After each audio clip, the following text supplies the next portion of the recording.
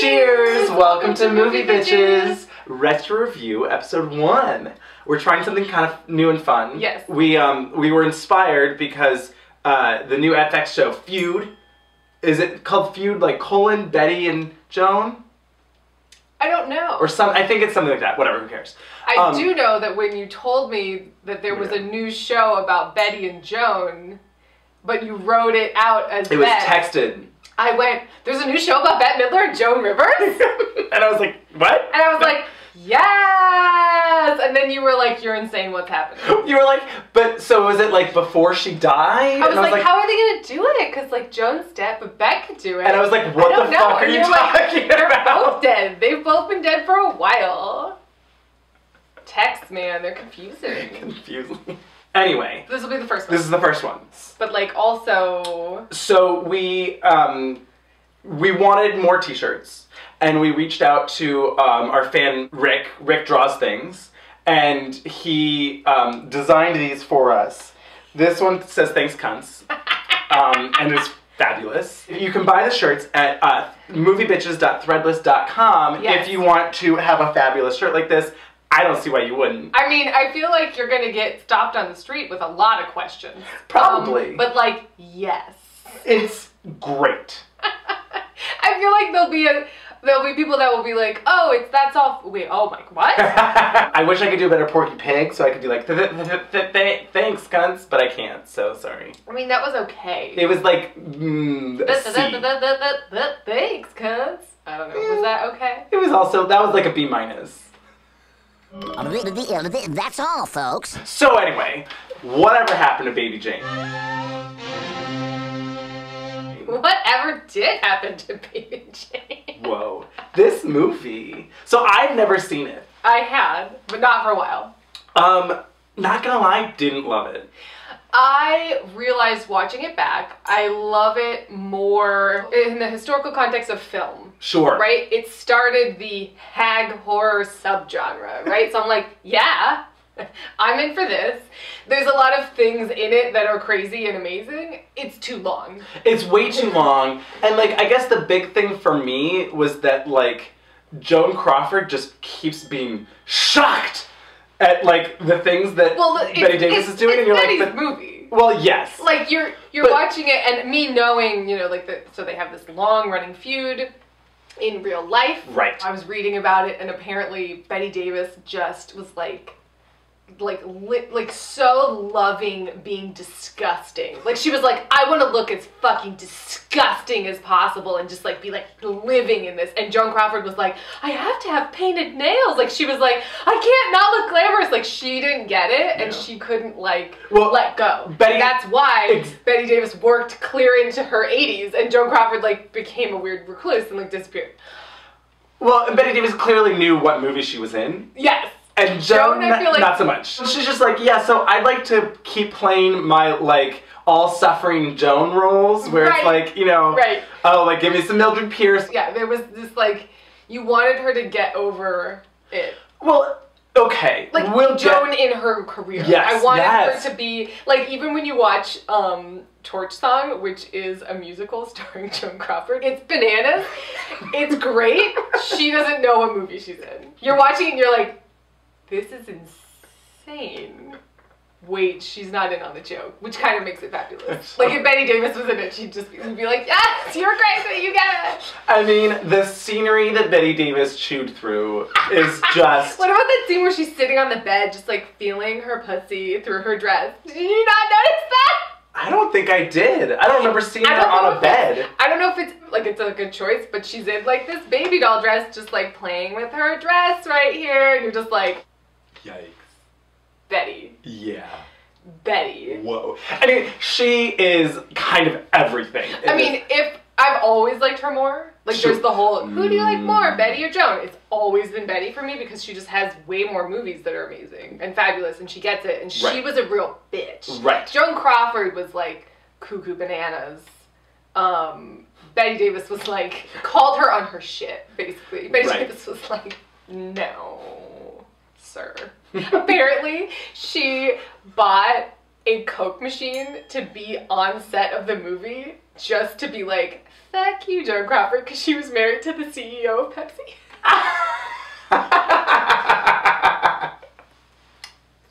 Here's my personal Coke machine. Fuck you.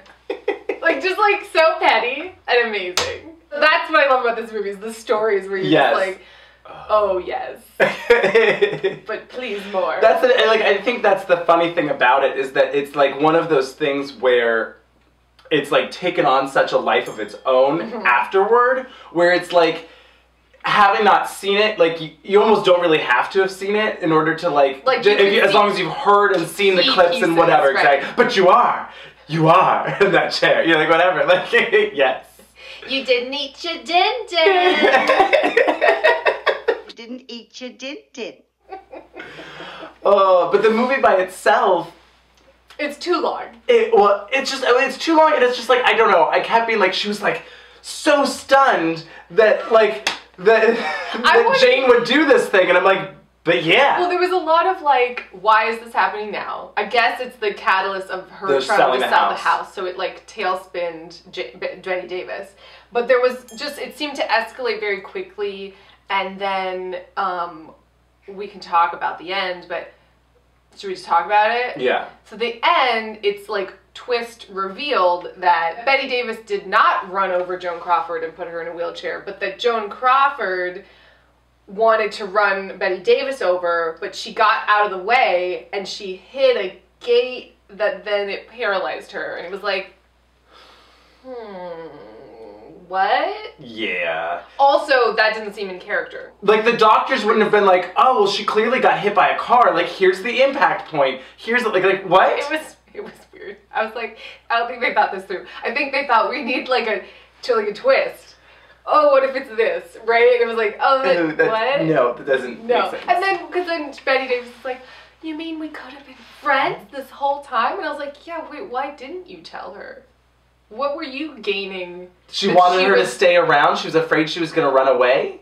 But, like, she was, like, horribly abusing her. I don't know. It just seemed weird. It seemed really... Well, like, out of character. Particularly because she had enough money... To afford a maid. To afford Elvira to stick around all the time. So it was like, why is she... Huh? It was confusing. It was confusing. So she designed and did her own makeup. Oh my god. For the movie. Because she said something like, any makeup designer would, like, think that their career would be over. Like, they wouldn't do it because, like, if they did me like this, everyone would be like, you're a horrible makeup designer or whatever. And so she did it herself. Okay. She looks like she's from the last 5 minutes of Death Becomes Her. Like, it's like it's amazing. Like, it's like makeup upon makeup. Her whole thing was like, I don't think Jane bathes. She just puts more makeup on the next day. And I was like, yeah, yes.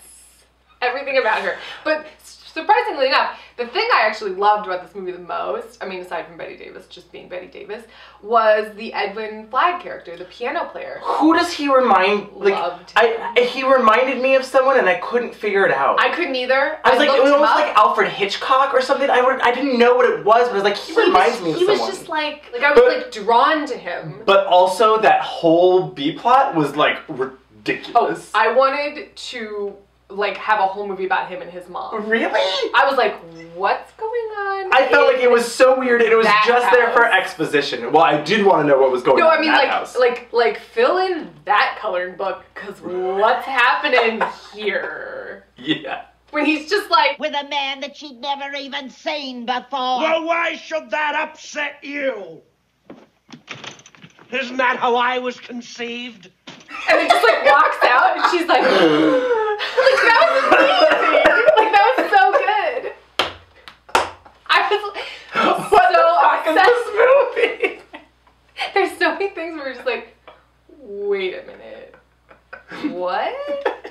But his performance was pretty good. I loved him. Like because sorry, I looked it up, and it was supposed to be Peter Lawford, who is one of the Rat Pack. He's like very handsome and has this same kind of voice, like same kind of like British proper, like, oh, that voice, I really want to listen to you talk kind of thing, but it would have ruined it. Yeah. Then it would have been way too parallel to Sunset Boulevard, where it's like a handsome young guy who comes in, you know, whatever. Right. Like, it was all the sadder that he was also just a tragic, depressed figure with nothing going on in his life.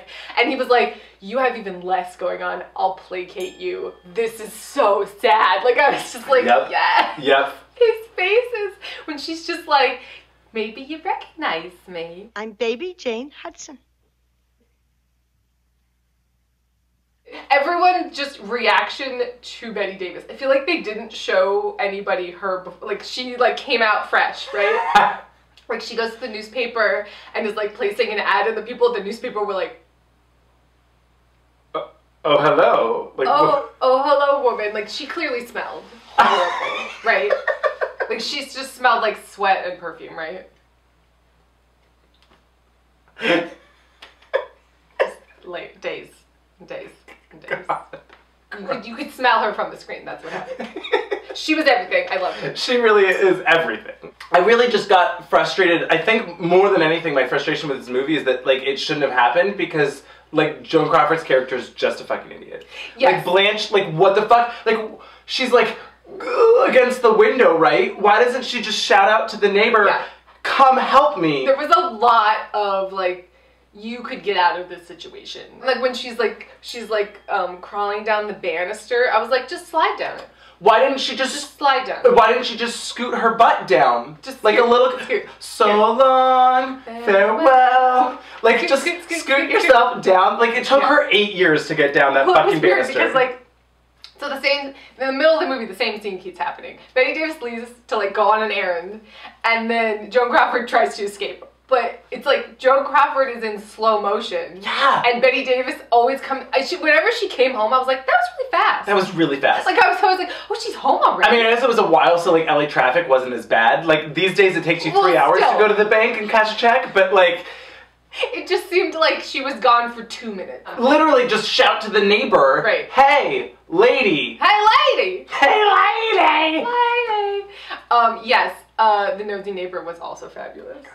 But And her that daughter- whole story with the daughter was so weird! So, that daughter is Bette Davis's daughter in real life. Love it. You love when she was just like, you never see a plant, you just see that other one, that fat sister of hers. The only one I ever see is that fat sister slouching around. Like, this movie is kind of great, even though it's not great at all. You know what I mean? Yeah. Like, there's parts about it that you're just like, okay. So I think what we're missing, and I think this is Joan's fault, is, I read about it, she's supposed to be emaciated, decrepit. There was a whole thing where she was supposed to be, like, hadn't left the house in 20 years. Right, like, sure. Like, was very frail. Right, and all like these her things. arm, like she doesn't have strength But to do there's anything. all these. There was this story about Bette Davis saying that, like, Joan had 3 different kinds of falsies, which were like fake tits, right? And so she like insisted on wearing them. Oh my god. And apparently at the beach she wore the biggest of the falsies, and Bette Davis was like, they felt like 2 footballs. Like, she was just a bitch, and I loved it. But like, I think because Joan didn't lean in as hard to that, like, I can't, like, that's why she couldn't scoot down the stairs or whatever Right. it was. Like, she couldn't physically do a lot of things where it seemed like she could. But then again, why isn't she smarter? Yeah, she was dumb. It's just like, oh, I'm Joan Crawford, like, oh, everyone, you know, like, It was just, it was art imitating life. There wasn't a tit for tat. It was just No. Bette Davis tatting, like, being like, and I loved it, but it was one-sided. I mean, and that's why Bette Davis got an Oscar nomination and Joan Crawford did not. yeah. Because Bette Davis, I mean, it's like the campiest, most absurd nonsense, but it's amazing. Well, this was really a very financially successful movie at the time. And they were supposed to make another Oh, movie. shoot!